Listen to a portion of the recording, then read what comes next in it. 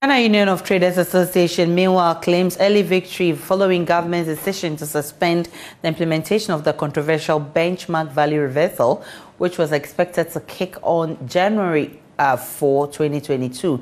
Industry players, with the exception of AGI, have spoken strongly against the policy directive since it was announced on December 31.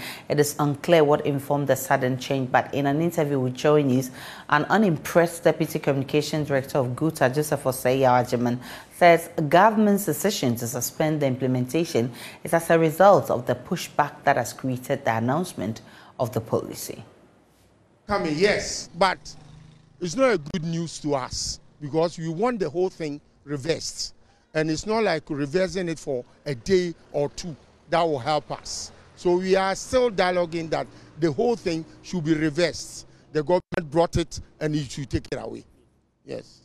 But you also understand why government is introducing this particular policy? We understand, but the understanding is not that deep that we have to understand. Before we go to that understanding bit, what would you say has informed the decision to suspend it for at least a day? Is it your agitation, or is it the chaos at the ports yesterday, or what exactly, from your opinion, I mean, I'm talking about GUTA, informed this decision by the administration? It's both of them, because we have been pressing that the whole thing should be reversed. And since yesterday, we have been talking about it on all wavelengths to make it go. So I think that is what have pushed them to maybe reverse it until, because yesterday people were at the ports. They couldn't clear their goods because those who have done their papers during the holidays went in to clear their goods because it was after the holiday. And they went there and they were not able to clear their goods. And I think that has informed them to maybe reverse it for 1 or 2 days. And that won't help anybody. They should take the whole thing from there. And we are on it. We are talking to the government for them to suspend the whole thing. Do you see light at the end of that tunnel? We are dialoguing, so we can't say positive that we see light or something.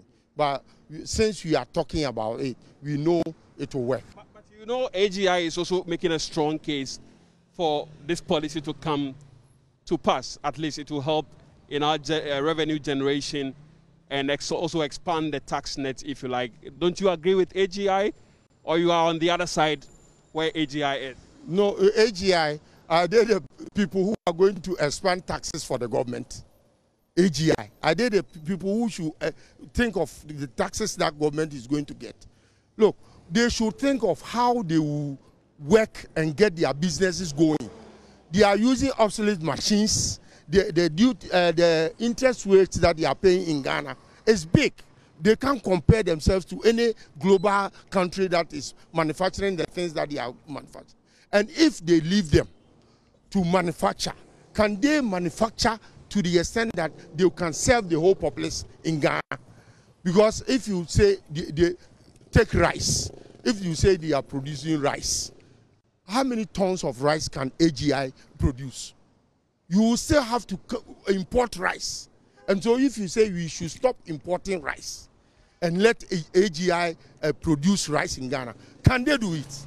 What if we stop importing, they will increase the capacity to produce more? Why don't they increase it and see that they are self-sufficient before they come out to say that we should stop?